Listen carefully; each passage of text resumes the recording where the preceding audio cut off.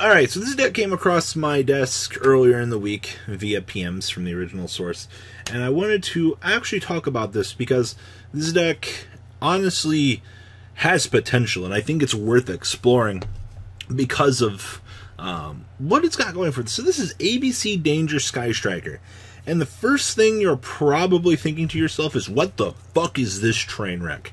I'm going to be honest with you, I don't know what this is. So the ARG Invitational was last weekend. It would have been a week and a half now, something like that.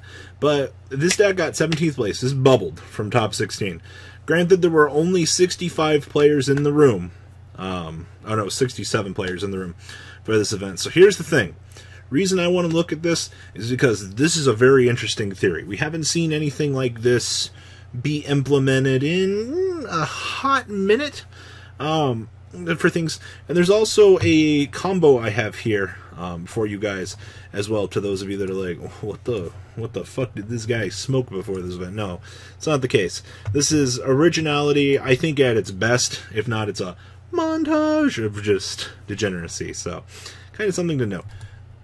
I had to go get the name of the duelist, but it was Edgar Luis Collazo finishing on that fucking bubble. Man, like, that's gotta suck. It's just kind of rather unfortunate that stuff like this ends up happening, that you just end up bubbling. So anyway, we'll go through the deck here. We'll talk about the tournament report and things like that. So I like I said, I think it's cool to explore this for the theory that this duelist has going here. So let's dig into this.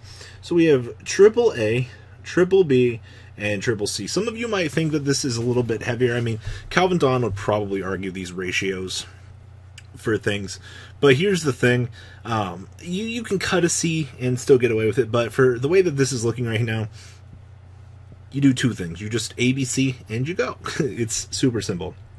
Now we are playing 3 Bigfoot, 1 Nessie. So this is draw power, can ditch a piece, and you get potential special summon ability. I think that's what he was going for here. We'll talk about this in the report. And then 2 gold, 2 silver. Wrapping up the monster lineup. No hand traps. That's it. Like, and permanence is all you're going to get here for hand traps. Huh. I am so intrigued by this already. Spells, we have 2 Called by the Grave, 1 Monster Reborn, 1 Desires, 1 Afterburners, triple Hornet Drones, 1 Widow Anchor, triple Engage, triple Terraforming, and triple Hanger. We've definitely seen that Afterburners. Like, if this is anything you take from the Trickstar engine that was originally using the Sky Striker Engage, that removal card is so, like, it's so powerful for what the deck actually needs and does. And then we have triple Impermanence, 2 Solemn Strike, and he did tell me that a lot of people are going to question the Strike. And he said that, honestly, Strike was one of the best damn choices he could have made all fucking weekend in his deck. This card was really, really good to him. Being able to stop just a lot of... Here, this was his exact quote. A lot of people question the Strike. Strike is still a hell of a good card against Goki. I noticed, even going second, I could still play, since a lot of them don't end with Cerberus in their combo anymore. With the majority of them. So when they try gate to negate, they get met with a Strike. So definitely something to know. I think it's kind of cool.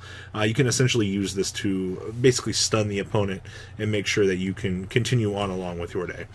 Now, down here we have 1 Summon Sorceress, 1 Kagari, 1 Hayate, 1 Reproticus, 1 Genios, 1 Unicorn, 1 Phoenix, 1 Cerberus, 1 of the Hip Hoshingen, 1 Decode Talker, 1 Boral Sword, 1 Dweller, and a triple ABC Dragon Buster. And then the side deck we have 2 Ash, 2 Cyber Dragons, 2 Ghost Ogi, 1 Chimera Tech Fortress, 1 Mega Fleet, 2 Hatronade, 2 Twin Twisters, 2 Anti-Spell, and 1 Imperial Order, wrapping up the main deck. Now, as I said, to some of you, this might look like a pile of cards, but there was a theory planned for this event, and it really looks like it kind of paid off. The overall combo itself isn't really that intensive, but it can do a lot of crazy stuff here. So we'll dig into the report, and then we'll talk about the general, I guess, line of play that we had going here. Alright, so tournament report. We had round 1 was against Altergeist. He said it was a snowball deck. Once it gets going, it's hard to stop. And he did the early game, both games, and destroyed me. So this deck does seem like it does lose to decks that can kind of get rolling and just kind of set up these, I want to say just snowball-y effects, like things that kind of slow you down. Round 2 is against Pendulum Magician. He said he won. He goes first both games with 2 negates, but I open the nuts, which is Hanger 2 drones, engage, and gadget. See him get over his board and controlled the game. So, got over the board. It wasn't really anything too special being produced there. So, it seems relatively easy. Once again, Pendulum shouldn't be in... When your whole deck is a combo deck like this, you should have no real problems getting over those would-be big boards. Round 3 was against Lightsworn. He said, easy win. Buster took care of any problem, which Buster should actually do in these matchups. So, there's that. Round 4 was against Trickstar. Mech Knight. He won this one. He said he opened the nuts game 1 with Buster Decode Strike. That's a yikes for me, dog. It's actually... I guess it's something. He said game 2 he decided to go second and went first and opened all the second cards, and I was able to Boral Sword OTK. So, fun fact, if your opponent knows you're siding in an appropriate mode for something, they can take advantage of that situation and force you into a game state that you don't want to find yourself in. I think it's a mind game of a mind game. So, you know, just because you're siding for one appropriate way, you might want to make sure that you've got cards for both particular sets of the matchups. So, round 5 was against Paleo. He said won. He said drones won me the game, the match plus Hanger. So, it seems to be our general combo here. And then round 6 was against Altergeist. Same reason as round 1, game 3, lost in time by 100. Yu-Gi-Oh! End of match procedures. They truly are the bane of our day. And then round 7 was the final round. He lost. He actually said his opponent opened up the insane Paleo combos, question mark, question mark. I didn't actually know Paleo had insane combos. But once again, if we've noticed anything about this particular matchup so far, it's those slow, grindy decks tend to stop the explosiveness that this deck wants to put on the table and present itself. Now, 4-3 is not particularly good, 67 people, but once again, it's the theory behind the deck for people to quite possibly spruce this up, give it a shot, and some other things. So, take it for what you will. Now, the generalized combo here. So, he said, usually drones plus Hanger, or a way to see gives you a lot of options, including to a U-Link, but I wanted to make this build more of a control build.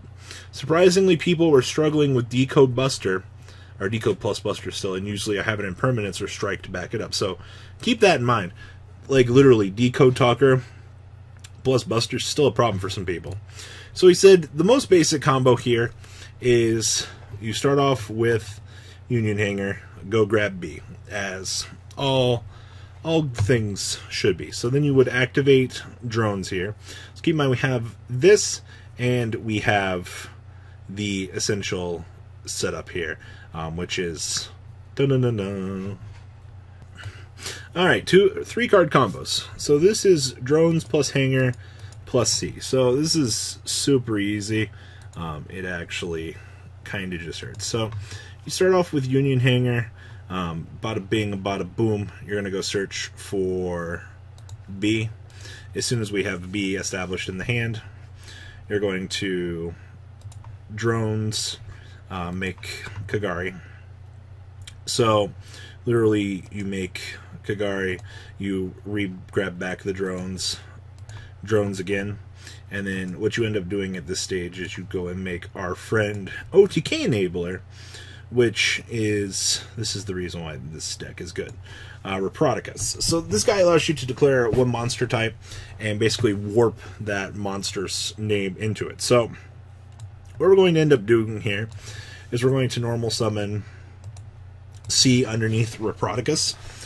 At this stage, we're basically going to make an attempt to change the type. So you're going to use his effect to change C into a dinosaur.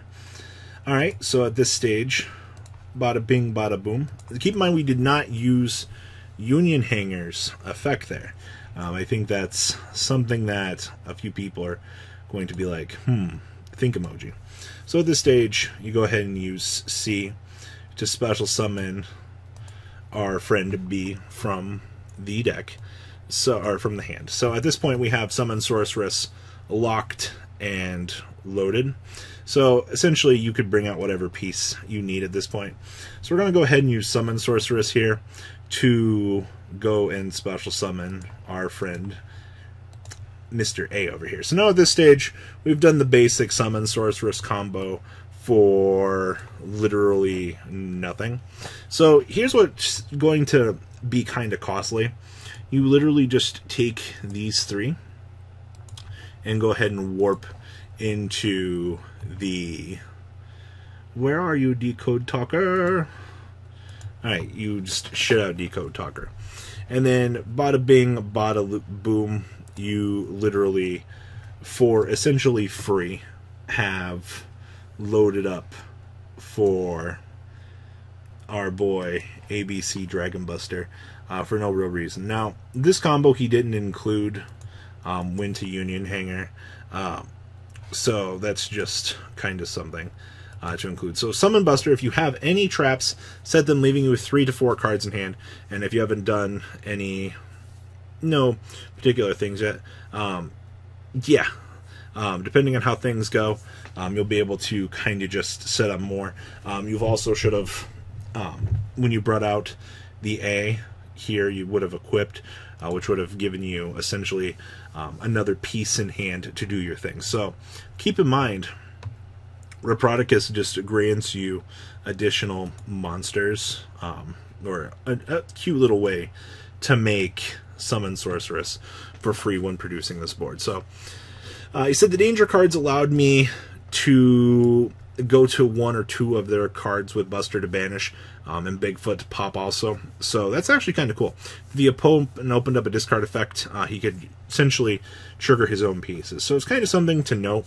He was using those cards as a defensive means with Dragon Buster, being able to just offload multiple effects. So kudos to you, Mr. Egger. I will say I'm very impressed with the deck, and it does definitely take theory to another level. So tell me what you guys think about the deck list down below in the comments section. Definitely, probably not something original a lot of people have seen, but definitely a new effective use to the pieces. Alright guys, the ride never ends, guys. Make sure you enable those notifications to get the latest videos that are being posted on this channel. Make sure you guys check out VanCole40 for my Cardfight Vanguard channel, and join me and House of Champions on the Zodiac Duelist TV Twitch stream. We'll be interacting with our audiences. And please check out No Limit Gaming and LGTCG.com for the cheapest trading cards on the market. Thanks for watching, guys, and please have a good day.